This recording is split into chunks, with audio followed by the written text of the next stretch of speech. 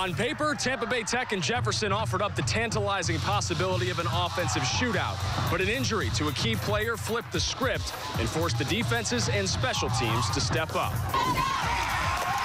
The Titans and Dragons both held their preseason opponents scoreless last week, and both defenses hold strong early. We pick up the action late in the first. Jefferson deep in the opposing red zone. Star quarterback Cade Weldon dives for the pylon. He doesn't get it, and instead he gets hurt. Weldon limped off the field, favoring his right leg, and did not return. The Dragons failed to score on the drive. The game was still scoreless early in the second. Dragons punting. Prediction? Payne.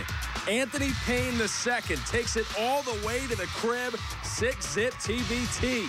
A little later, Jefferson backup Matt Gaffney finally gets the chains moving in the right direction.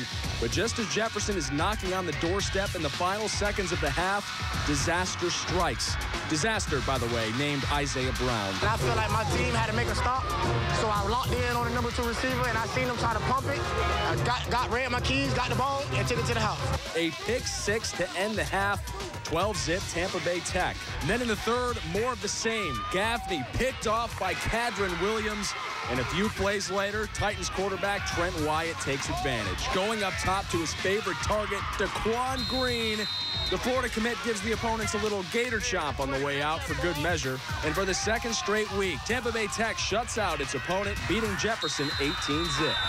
Man, I love my defense, man. From the line to the secondary, to the linebackers. I love my defense, and I like my defense all day, every day. Man, it feels great. It's good to show teams that we're not the underdog no more, that they can't underestimate us because we're coming out for any team out there. Stays on 3, 1, 2, 3. Stay.